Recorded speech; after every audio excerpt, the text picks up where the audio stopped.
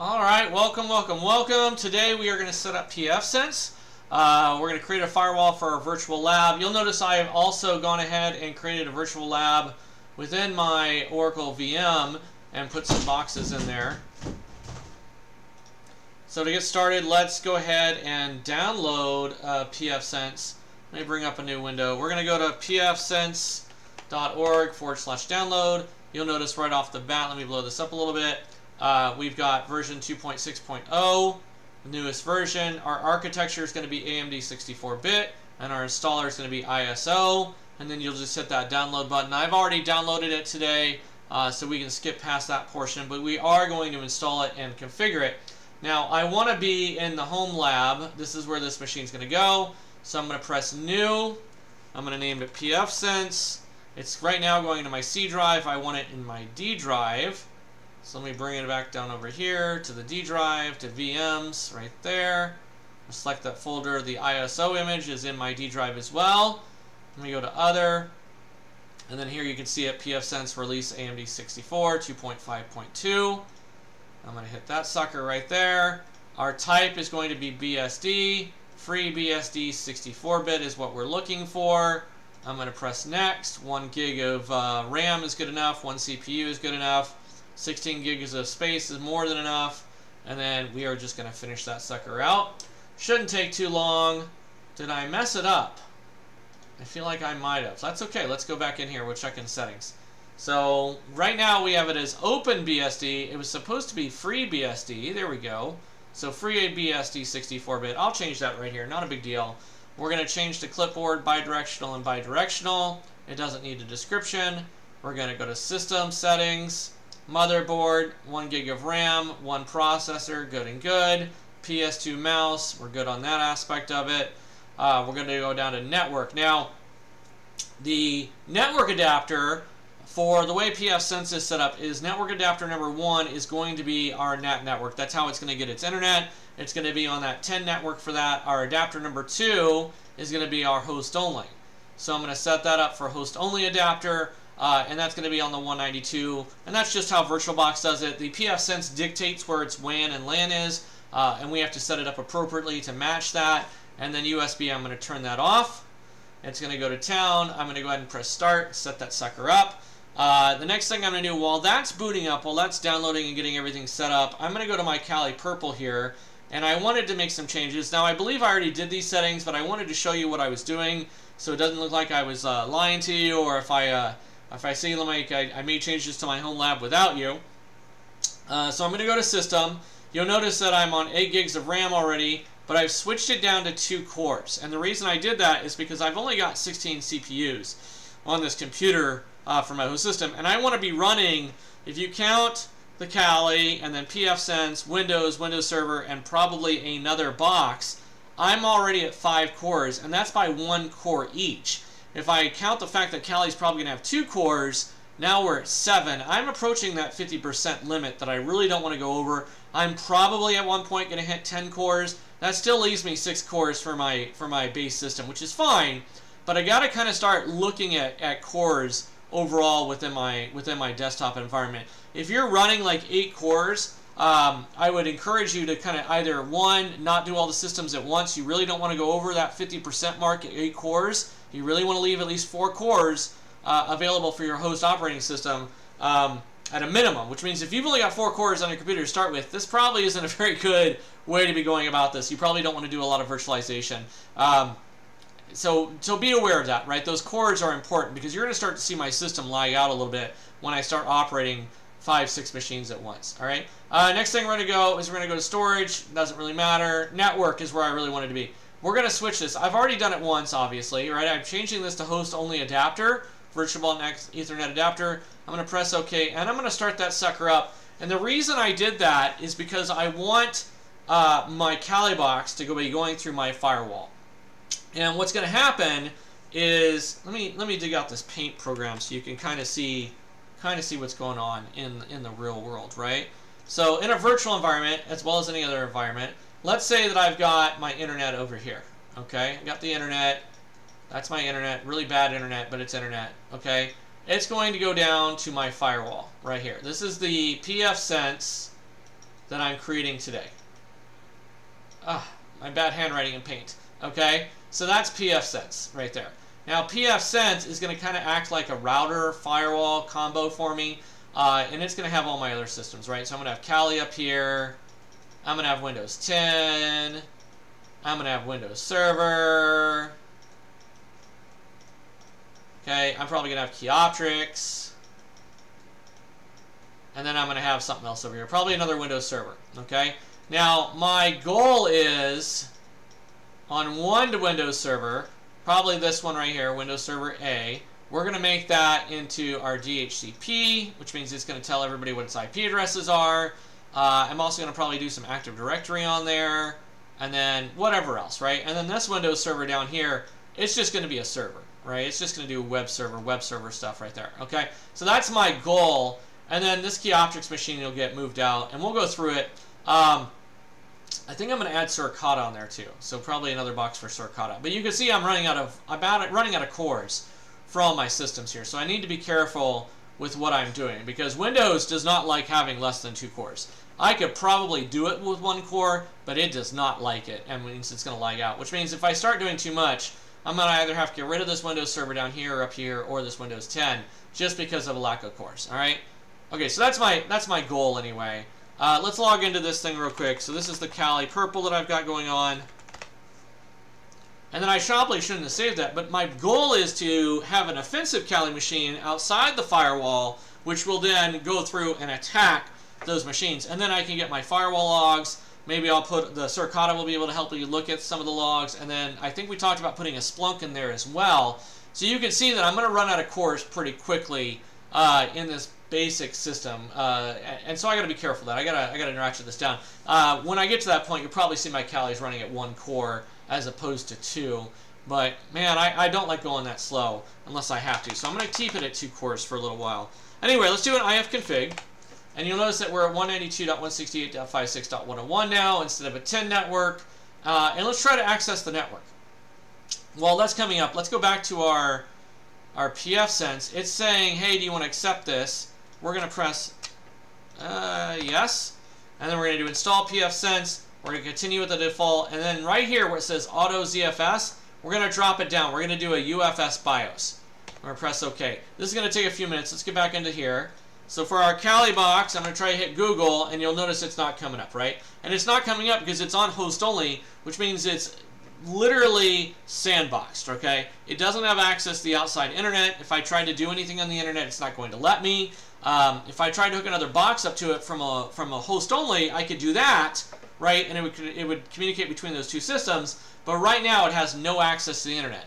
And so what that firewall is going to do, what that pfSense is going to do, is because it has 2 connectors, one's on the host only, and then one has access to the internet. It's forcing all the virtual machines to go through that pfSense, through that firewall, which will then allow me to collect logs. And then that firewall will be that bridge between the internet and my host-only network. And that's where pfSense really kind of shines and allows us to do a lot of things. Plus, it's a firewall, right? All right, so the installation is now finished. Manual modifications, we're going to hit no. And then right here, I want you to stop. See where it says complete a pfSense, installation of pfSense is complete. This is where it gets tricky. If you hit reboot, it's just going to redo the whole thing again. It's just going to spin, and you feel like you're going in circles. So what we want to do is we're going to go to Devices, Optical Drive, all the way down to Remove Disk from Virtual Drive, right here on the very bottom. We're going to do that. We're going to force on mount. It's going to give us an error. There it is, and then we're going to shut it down. We're going to power off the machine. So that X, and then power off the machine. Yeah, I constantly tell students don't do that, but for this particular case, this is a workaround to get it to work. And now we're going to boot that sucker back up, and it should come up without a hitch back into our environment, and then we'll configure pfSense to do the things that we need to do. All right, so back into our Kali box. Just to prove that it doesn't have access to the internet, we're going to try and ping something. We're going to ping Google, and you notice it has temporary file resolution. So there's no way this thing can access the outside internet right now at all, and we'll fix that here in a few minutes. So let's get our pfSense up and going, and then we will add some configurations to it and go through the wall on that one. Okay, so our pfSense is finally up. You'll notice that our WAN is operating on 10.0.2.25. and our LAN, our local area network, our host-only network is on 192.168.1.1. Now, I want to point something out to you. If we go back to our Kali box, why is that one? I don't think that's the right Kali. I have two Kalis up and going right now. Let me bring up this one. You'll notice that our IP address is 192.168.56.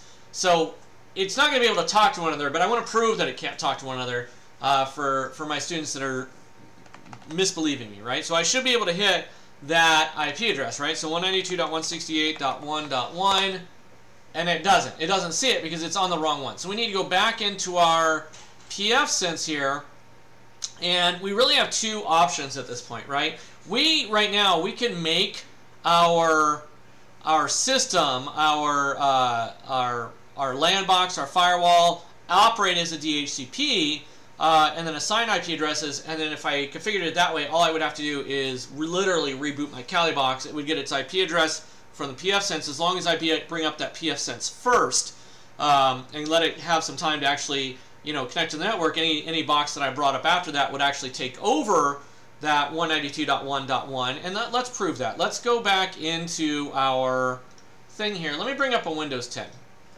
and I'll show you what I'm talking about, right? Windows 10 should come up with a 192.168.1.1 network, and then I should be able to log into it with that Windows 10 box on that same IP address.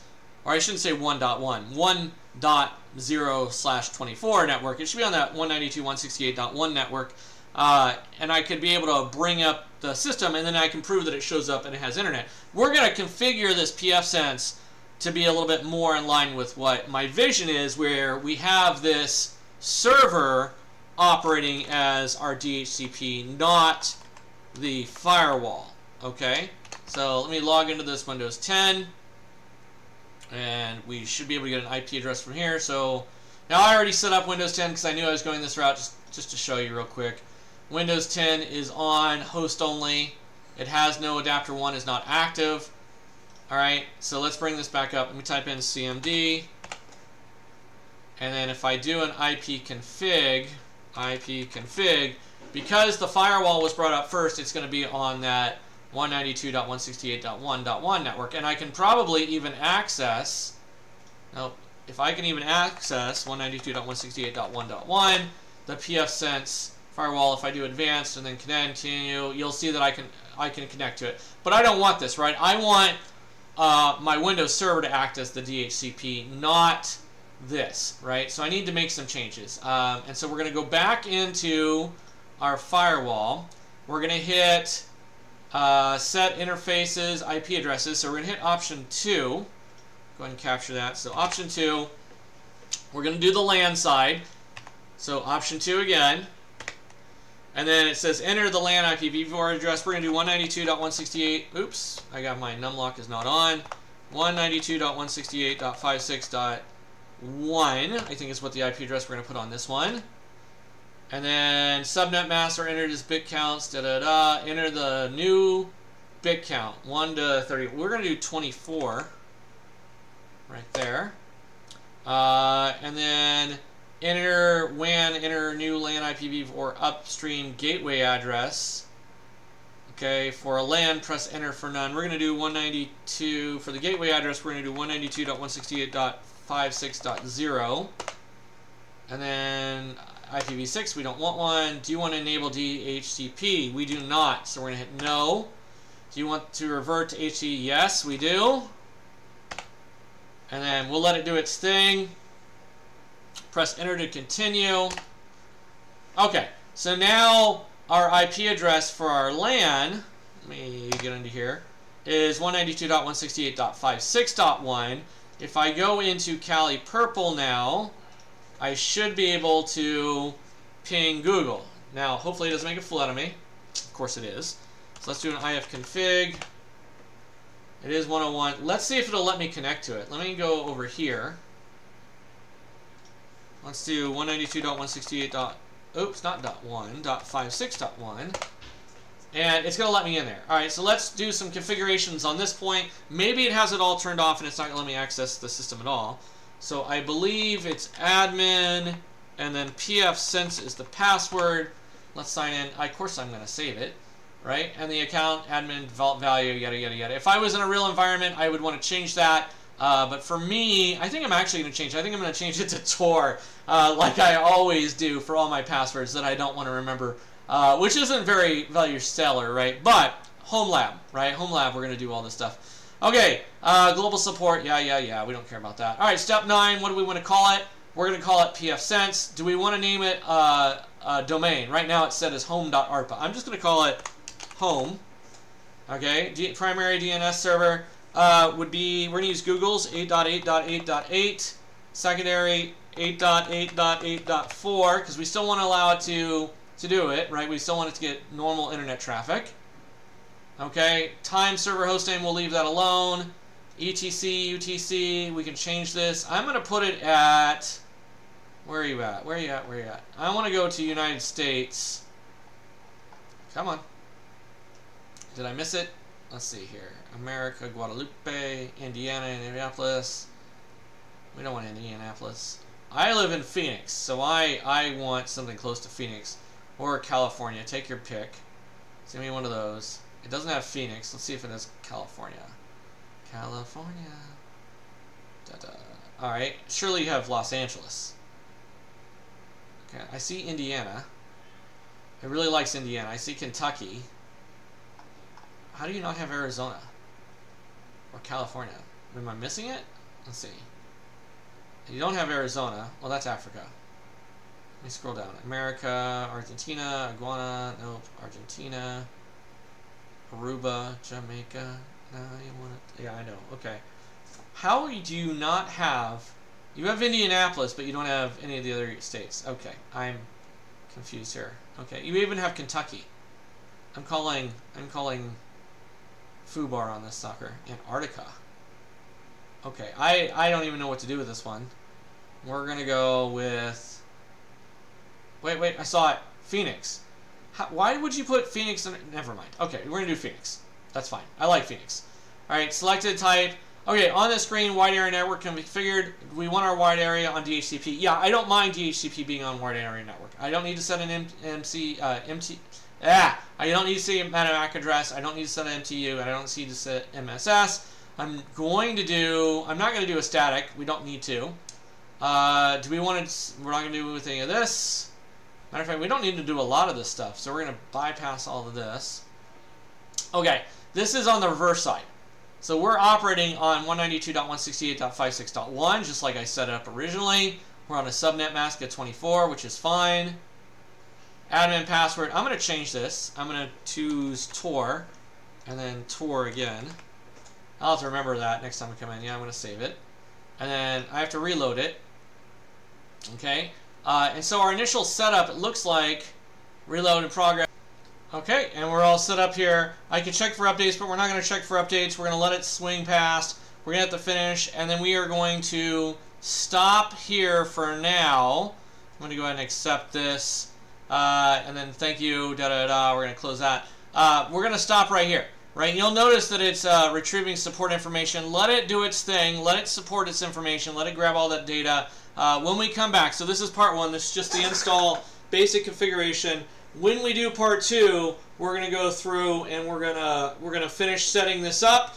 We're going to block some stuff. We're going to unblock some stuff. And we're gonna mess around with it. I gotta tell you, for a firewall, this is a great learning environment for a firewall. It's free. It's something that doesn't take a lot of resources. And definitely something you should be using in your virtual home environment with the goal of being able, that Keyoptric system that we saw, that we've talked about a little bit, we've done scans against it, we are going to break into it, but I don't want to hack into it yet. I want to hack into it from the outside of this firewall after we get an IDS installed, after we get Suricata, after we get a SIM plugged in, so that we could grab all those logs, because that's how a real learning environment should be in if we really want to learn cybersecurity, and that's the goal for this. Alright, I'm going to cut this video off here. Thank you so much for joining me. Please don't forget to like, subscribe, and hit that little button, and I will talk to you all later. Thank you so much. Have a good one.